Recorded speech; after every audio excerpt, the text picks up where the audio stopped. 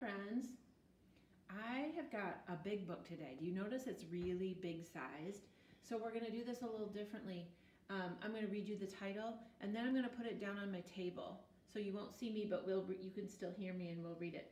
Anyway, this book is called It Looked Like Spilt Milk. The author is Charles G. Shaw. Okay? See if while you're reading this you can figure out what this is a book about. It leaves you some clues. All right, I'm going to put the book down. Here we go. Okay, this is the title page.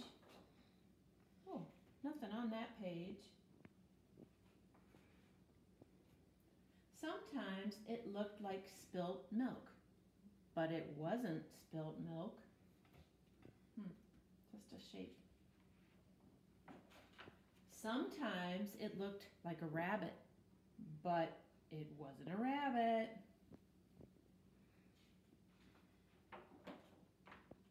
Sometimes it looked like a bird, but it wasn't a bird. Sometimes it looked like a tree, but it wasn't a tree. Okay, are you getting any hints? Is anything popping into your mind that can look like all of these things? If you have an idea, turn and tell your grown-up or whoever's with you what you think it might be. Okay, I'm going to turn the page.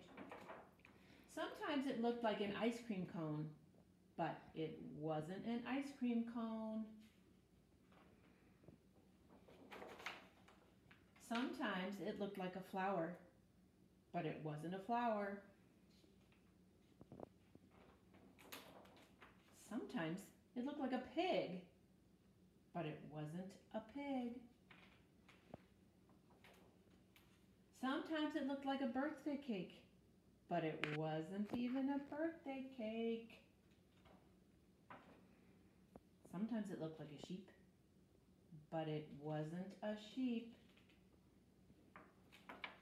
Sometimes it looked like a great horned owl, but it wasn't a great horned owl. Sometimes it looked like a mitten, but it wasn't a mitten. Sometimes it looked like a squirrel, but it wasn't a squirrel. Oh my goodness, so many things it can look like, but it isn't. What in the world is this, you guys? Sometimes it looked like an angel, but it wasn't an angel. Oh, here's our answer. Are you ready? Sometimes it looked like spilled milk, but it wasn't spilled milk. It was just a cloud in the sky. Oh, look at that. And I think our science today is about weather. So check out the clouds. See what you see in the clouds today. Thanks, friends. Have a good afternoon. Bye.